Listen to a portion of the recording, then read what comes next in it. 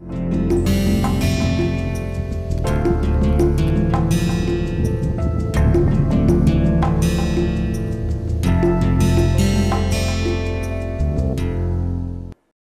today we will look at dislocation locks in FCC. Let us understand what do we mean by this dislocation locks. So, this kind of animation in the PowerPoint presentation will help you understand it, and then we will look at how to determine which particular dislocations would form a lock. So, first of all, this dislocation locks, this is called Cottrell lock.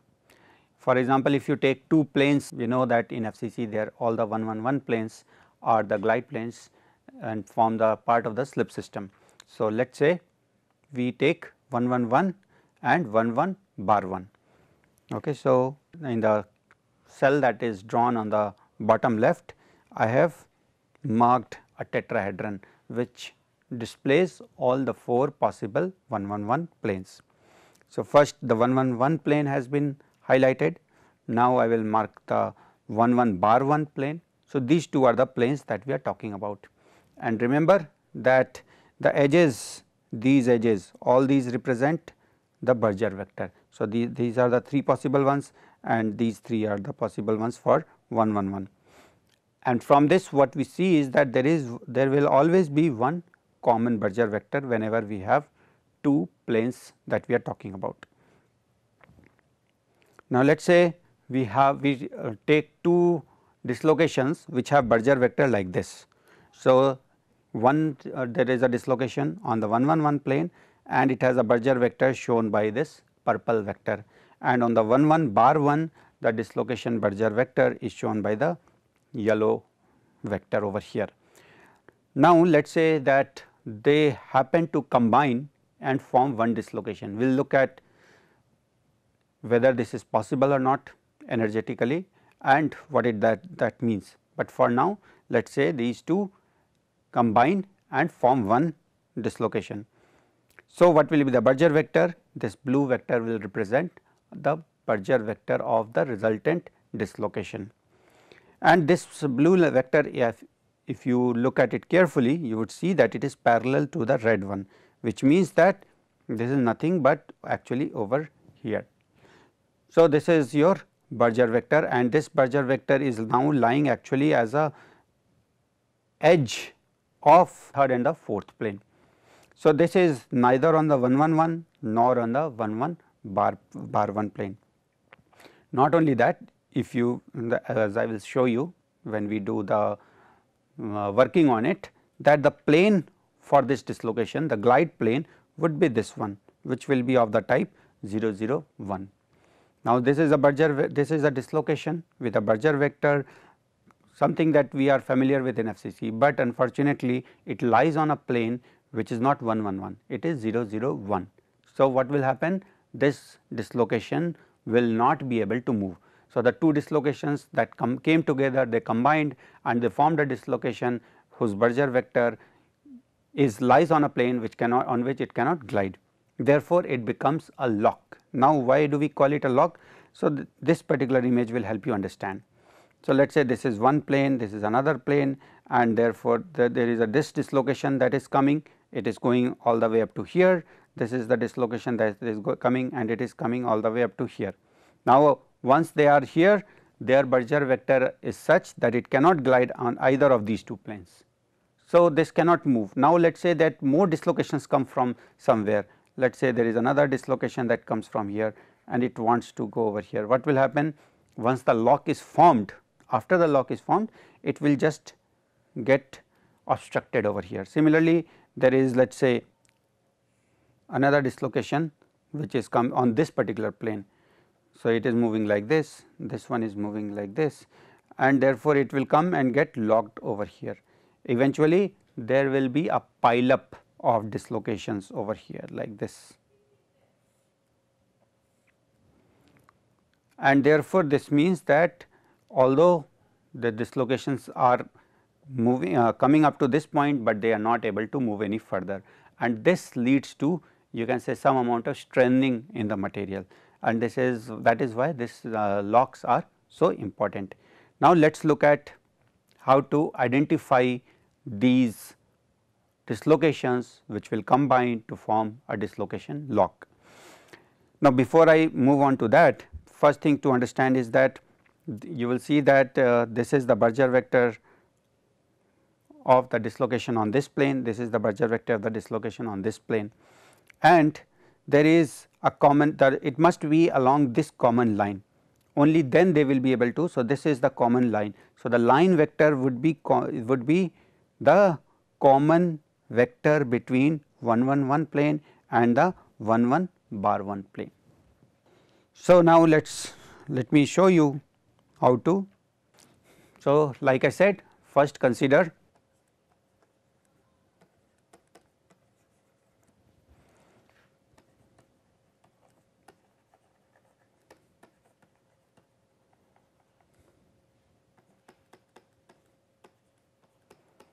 and do the homework on your own to find out what will be the Berger vectors. In fact, the best homework would be that you try it out for two other set of planes, 1 1 1 planes. So, let us say here I will do it for you so that you understand how it is to be done. So, this is the 1 1 1 and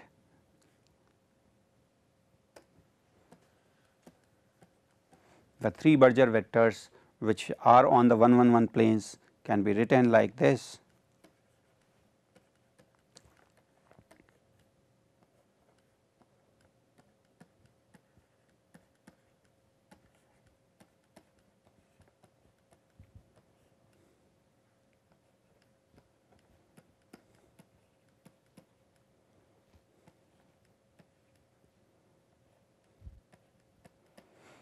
You can check that the dot product of this and this would be 0, which would mean that these Berger vector lie on this 1 1 1 plane. Now, coming back to my 1 1 bar 1 plane. So, I have given them name B 1, B 2, B 3 and here I will give them names B 4, B 5, B 6.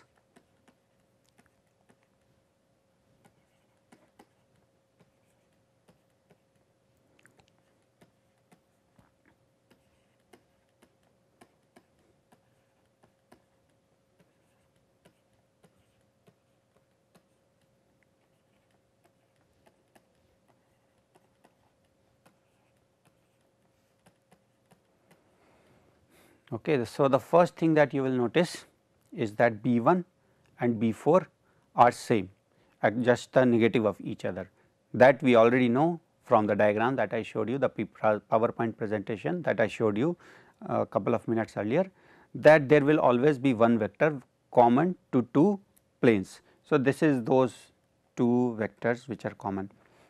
Another thing that you must keep in mind is that these Berger vectors and their negatives are also the possible Berger vectors. So, let me write that and their negatives, because many a times student forget that the negatives are also possible, and so when you are taking the combination you will also have to try it out with the negative combinations.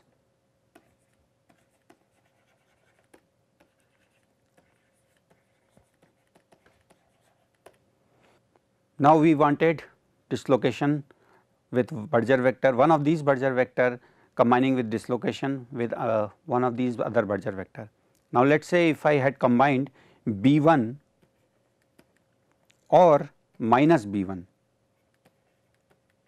with B 5 and B 6, what would happen? Let us see. So, I will do B 1 plus B 6 and you can look at A by 2 1 bar 1 0, B 6 A by 2 0 1 1. So, the common factor remains same, A by 2 1 and 0 becomes 1, 1 and bar 1 becomes 0 and 1 and 0 becomes 1. Does this look familiar to you? And it must look familiar to you because it is nothing but B 5. Now, similarly, if I had done B 1 plus minus B 5 you would get, sorry, there should also be A by 2 here.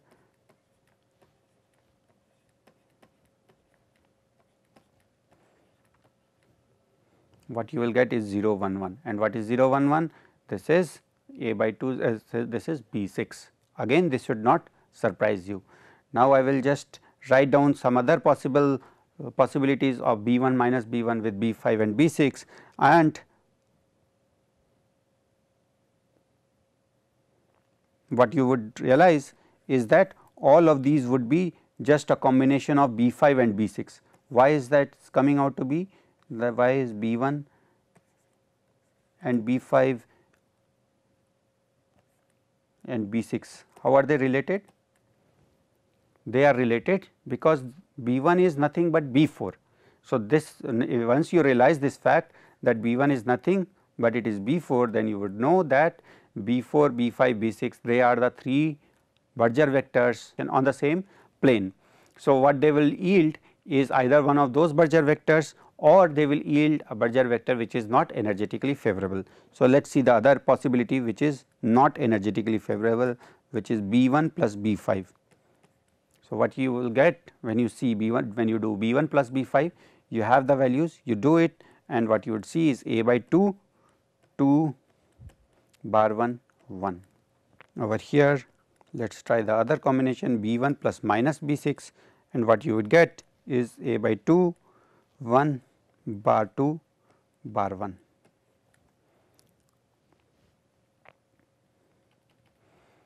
On the left side, if you look at energetically,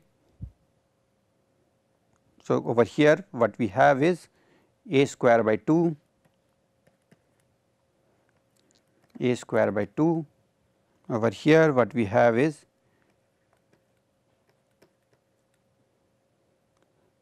two square plus 1 square plus 1 square. So, this turns out to be 3 by 2 A square.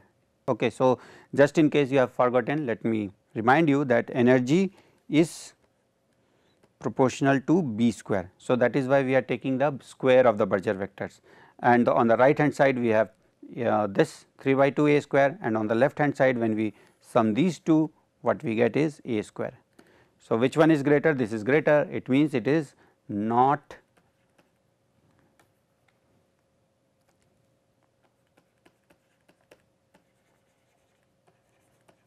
energetically favorable.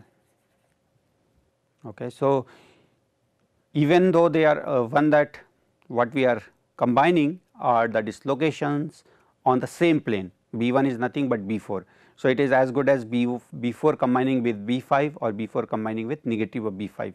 So, in one case it will either give B 6, or in the other case it will give a Berger vector which is energetically not favorable. Now, let us come to what are the other possibilities. So, let us first look over here.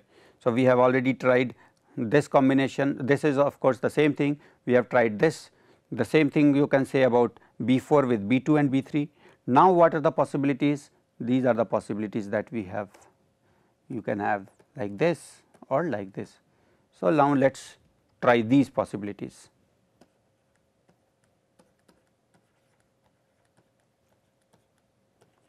What we get is A by 2 0 0 2. Other possibility B 2 plus negative of B 5. What you get is A by 2 bar 2 0 0. Other possibility is B 2 plus B 6. What you get is A by 2 bar 1 1 2, and still another possibility is B 2 plus minus B 6, and what you get is A by 2 bar 1 0. Now, for the left hand side, if we are now talking about energetics, for the left hand side, for all of these, what is the energy? This is all A square by 2 plus A square by 2, which means this on the left hand side we have energy proportional to A square. Now, let us compare what we get on the right hand side.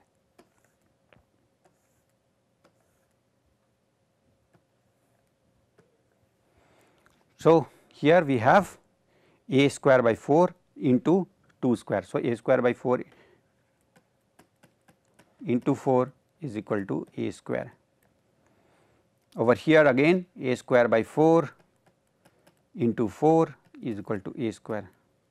Over here what we get is A square by 2 into A square by 4 2 square plus 1 square plus 1. So, it is 6. So, is equal to 3 by 2 A square. Over here it is A square by 4 into 2. So, it is equal to A square by 2. So, this energy, the left hand side energy and right hand side energy are equal. So, energetically not favorable. As soon as it can combine, it can as well as disassociate. So, it can associate and disassociate without any loss or any cost of energy. This over here same thing, this is not favorable. So, this is not, no, it will not be formed. This one is now a special case where we have B2 added with negative of B6. On the left hand side, if you look at the energy, it is A square by 2 plus A squared by 2, which is equal to A square. On the right hand side, we have energy equal to A square by 2. So, energetically it is favorable. So, yes, and this is the combination that can give you the dislocation lock that we are looking for.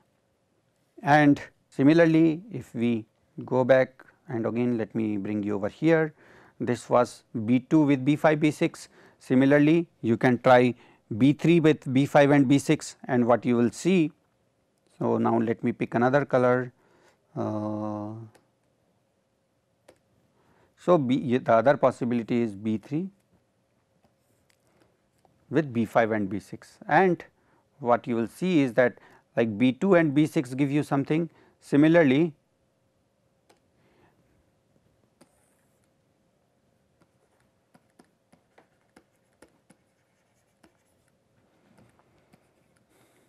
B3 plus B5 will give you A by 2 1 1 0. So, this is also energetically favorable.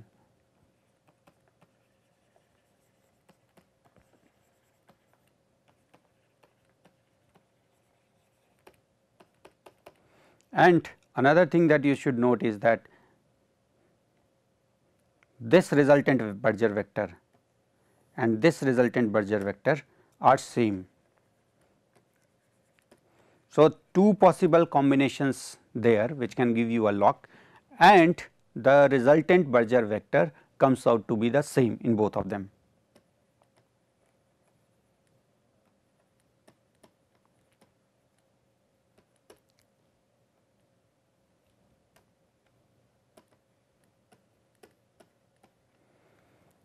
Now, what else can we say about this dislocation that has formed after the combination? First question that we should be asking at this stage is,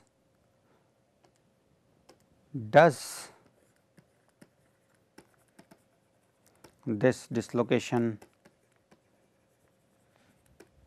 lie on either 111 or 11 bar 1, because these are the two planes that we considered for forming the locks.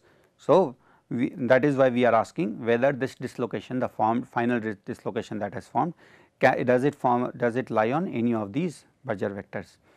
So, you would see that the dot product of 111 or 11 bar 1 with A by 2 110 is not 0, which means that it does not lie. No, it does not lie. In fact, what you would realize that it does not lie on any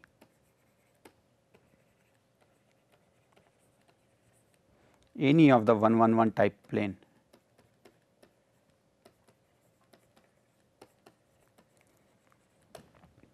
So, that is the beauty of this final dislocation, you can say, or you can say this is the nature of things because of which it forms a lock.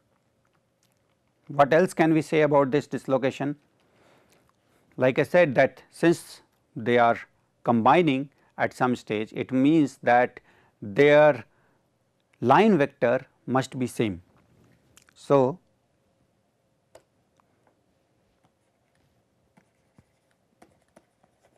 line vector of two starting dislocations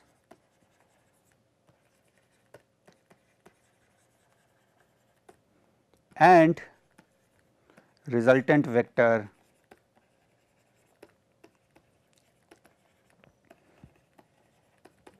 must be same. Now, when we have written this, it means that there is only one possibility for the line vector, which would be the line vector or the common tangent or the common axis between the two planes, the common trace between the planes 1 1 1 and 1 1 bar 1. So, this can be found out either you can do a vector multiplication, which will be 1 1 1 cross 1 1 bar 1, or you can just look at the Thomson's tetrahedron and you will find that it is nothing but 1 bar 1 0. So, this is the dislocation line. This is for the starting dislocations, they must have this line vector, and the Berger and the final resultant dislocation that has formed as a lock, that dislocation also must have this line vector. Now, what are the properties that we know about this?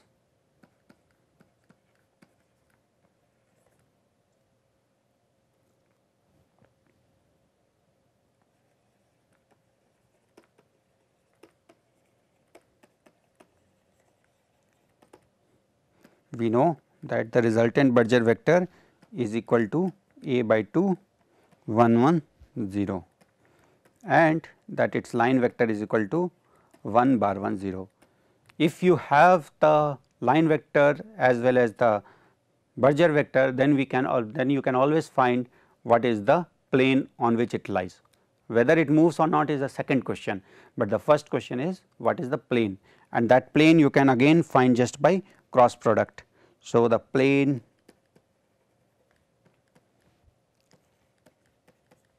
again by cross product BR into cross UR, and you would see that it is 0 0 1.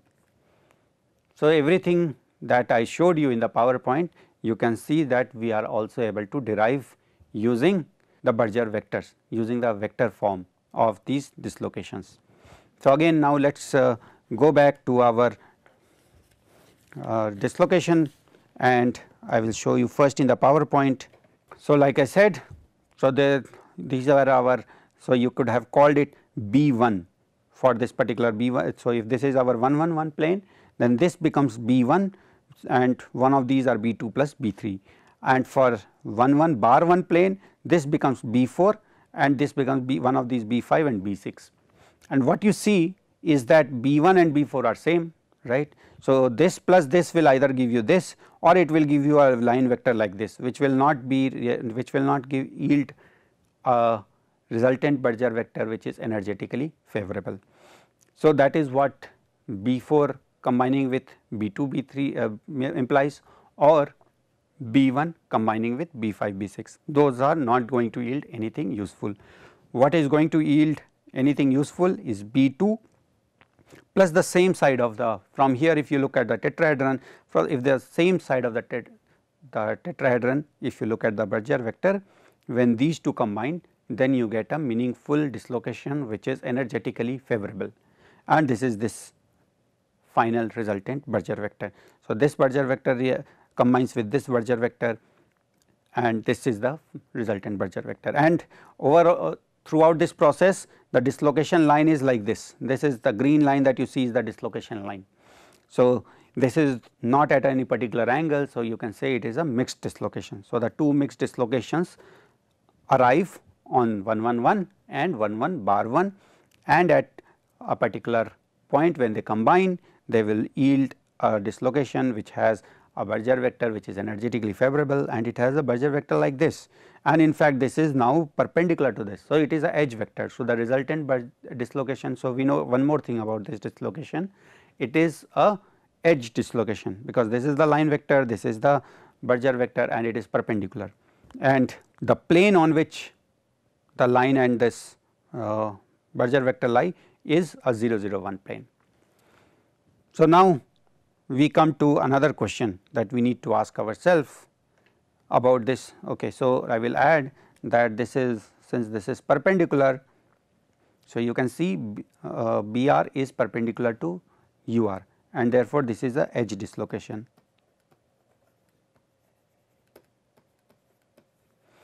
So many things now we know about this lock. So, these are the properties of the resultant dislocation, which is a lock.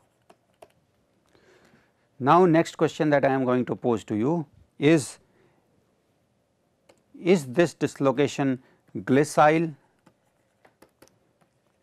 or sessile? Glacial in technical term means a dislocation can move, it is able to glide, it comes from glide, and sessile means it is not in a position to glide, it is immobile. So, which one would this be? Now, we have already seen that it does not lie on any of the 1 1 1 type of plane, and therefore, it cannot glide. So, it will be a sessile, it will not be glacial. So, this dislocation is sessile, and hence it is a lock. Okay. So, realize that since it is sessile, meaning it cannot move, that is why it is a lock. It is not that just because it is energetically favorable, it is a lock. It is lock because it is energetically favorable and it is sessile, it cannot move. And the starting dislocation, as we saw, were mixed dislocation, and in the end we get a edge dislocation. Now, unless this, like we said earlier, unless this lock is removed, dislocations on these planes, on these two particular set of planes, okay, there may be parallel, there may be lot more parallel planes. On those planes dislocations can keep moving on, but we are talking about one particular set of 1 1 1 and 1 1 bar 1 plane, and the dislocations, once the lock has formed, dislocations on those particular planes will not be able to move forward. Unless lock is removed, dislocations on these two particular planes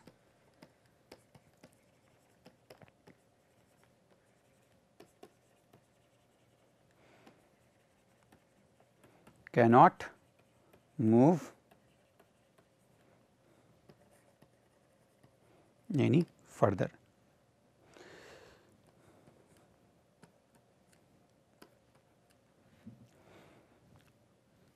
If at higher temperature it so happens that B resultant, you provide sufficient energy that B resultant disassociates, and only if you provide a sufficient energy, because this was energetically favorable.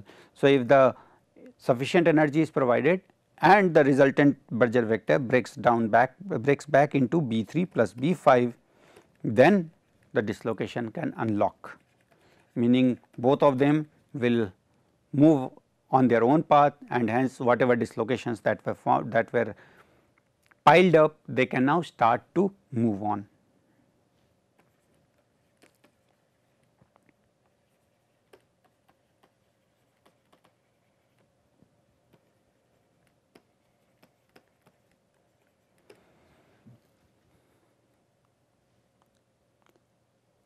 Now, whatever we obtained over here, this was for the B1 and B4, and similarly for the B3, this one we obtained for B3 and B5.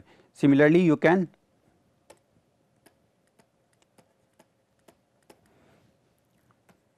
do for B2 and B6, and what you will see is that one part we have already seen, that the Berger vector is the same, just in the negative direction, which is just a matter of convention.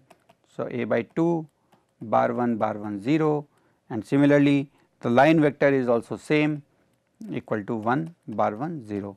Now, let us understand this aspect with respect to the PowerPoint presentation. So, here these are the two dislocations that form this lock. The other possibility would have been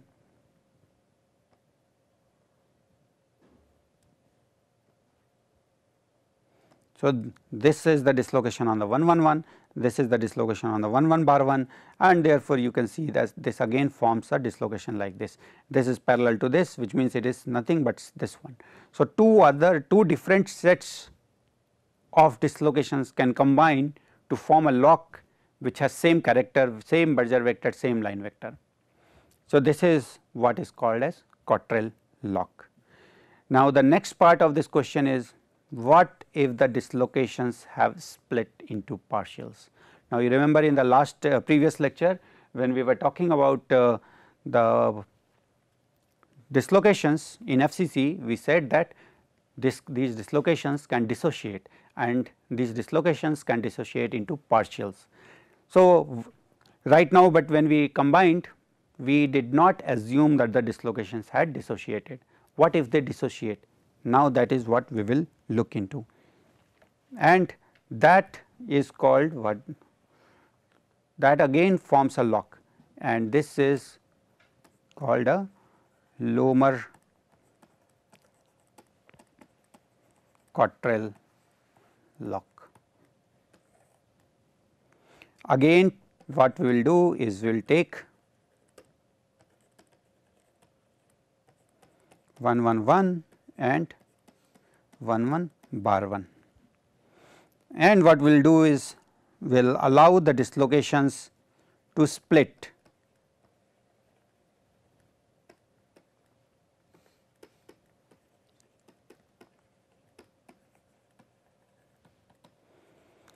and not surprisingly the dislocations, the whole dislocations which took part in forming the locks earlier, the Cottrell lock, are the ones which when dissociate will also form a lock, and this one, but this lock would be formed by the partials and not by the whole dislocation.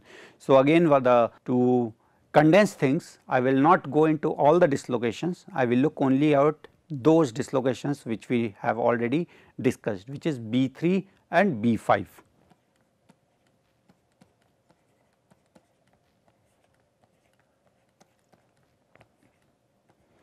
Now, when this splits, what does it form?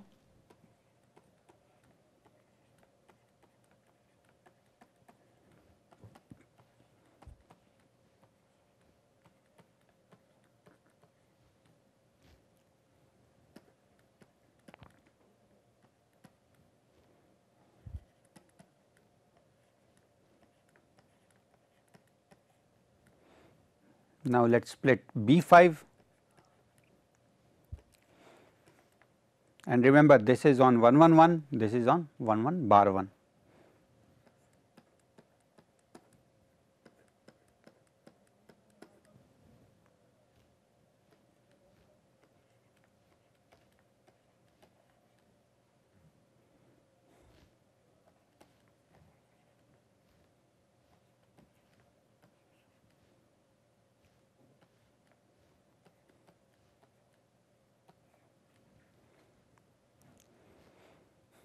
And the ones that will combine, you can again do all the different permutation and combination, and I will show you that, and you will find that these are the ones that when you react will form, will be energetically favorable.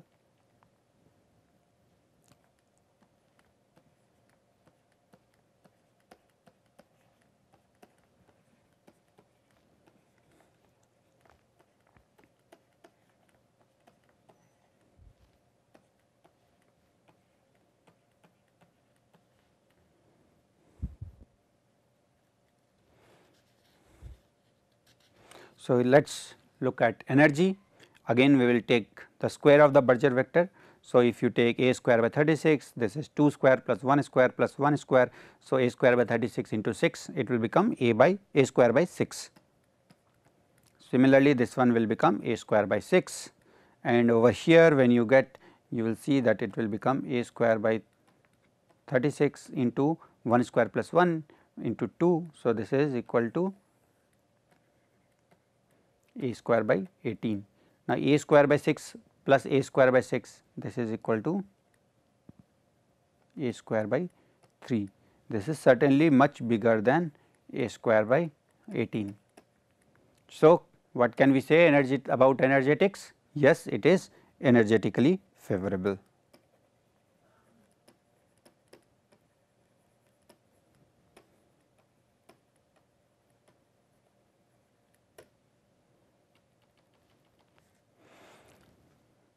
And the line vector, we are again talking about B3 and B5.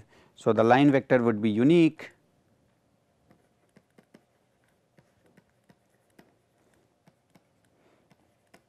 since these are lying on 111 plane and 11 bar 1 plane. So, we can find that unique line which there can only be one line between two planes, and that you can find by taking the cross product, which we have already done earlier when we were talking about the full dislocations, and we know it is nothing but 1 bar 1 0. And plane is also unique.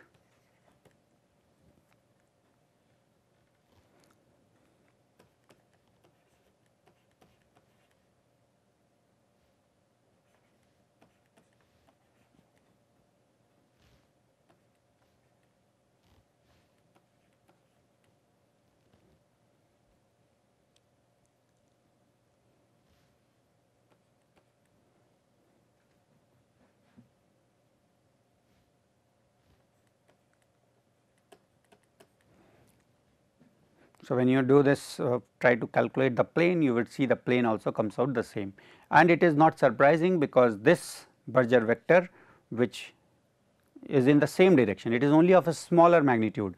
If you remember from the when we combined the full dislocation, over there the final dislocation was a by 2 110, here we are getting a by 6 110. So, this is same direction, or the Berger vector direction is same, only the magnitude is even smaller. So, the line vector and the plane for the resultant Berger vector come out to be the same. Now, when you are looking at the partials, you would see that in the partials there is one more possibility of combination. What is that possibility of combination?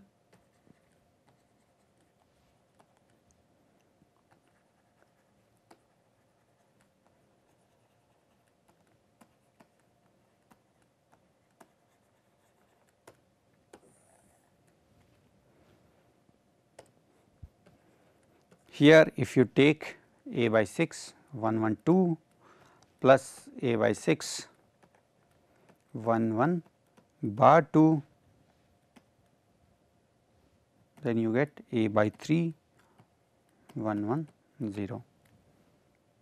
Now, energetically let us look at it, take the square, and I will not have to describe each and every step. You can find that this is a square by 6, a square by 6, and this is 2 a square by 9, and this translates to a square by 3, which is you can as well as say 3 a square by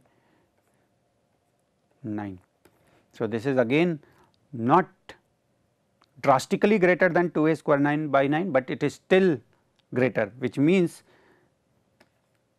this is also energetically favorable. So,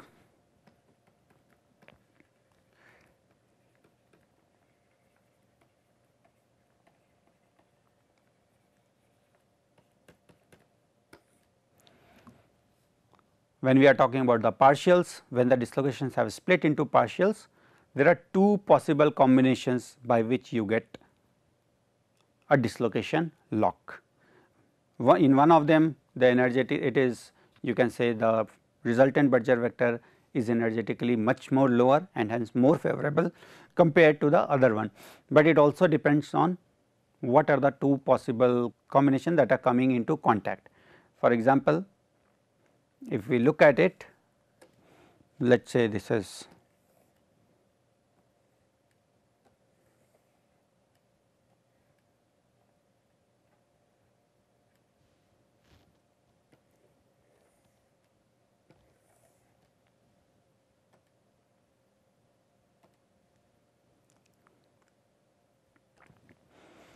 Now, let us say there was dislocation over here whose overall Berger vector was like this,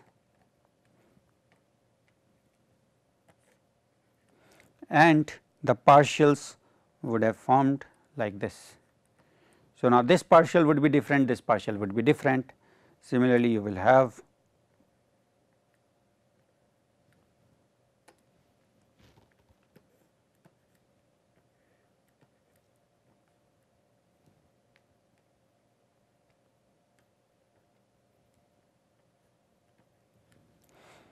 so depending on whether these two partials are coming into combination, these two are coming into combination, you will get different possibility of whether case A of the lock will form or the case B of the lock would be formed.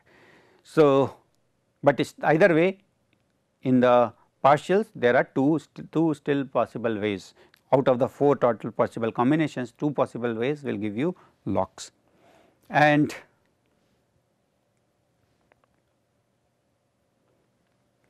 you would see that the resultant Berger vector here also has 110 type of vector, which would mean that if you wanted to find out the line vector, then the line vector for this would still be 1 bar 1 0, and the plane on which it lies is still 0 0 1, meaning whether we are talking about dislocation locks formed by full dislocations or the 2 possible dislocations formed by the dislocation locks formed by the partial dislocations. In all these cases, the final Berger vector direction is same, only the magnitude varies a little bit. Their line vector is same and the plane on which they form are also same. Now, let me show you that if you wanted to talk about this dislocation with respect to Thomson's tetrahedron, then how it would look like.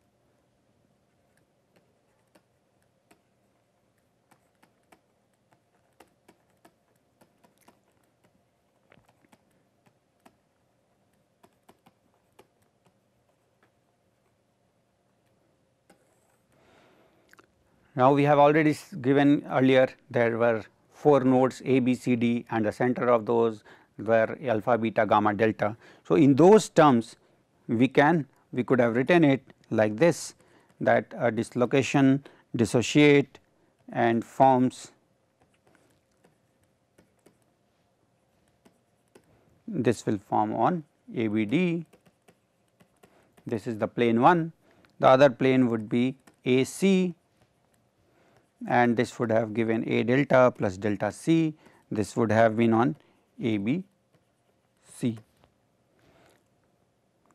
Now, over here gamma A plus A delta would give you gamma delta. Now, this is the reaction that we are talking about, which is a dislocation lock with respect to Thomson's tetrahedron. Now, let me bring the Thomson tetrahedron that I had shown you in the previous class. So, this is your Thomson tetrahedron, and first focus on the 111 plane. So, this is the 111 plane, this is the 11 bar 1 plane, and like I said, there is one common direction over here, but what we need to select are 2 other lines. So, you select one Berger, not line but vector. So, you select this Berger vector and similarly this side Berger vector, and what you will get is a Berger vector like this.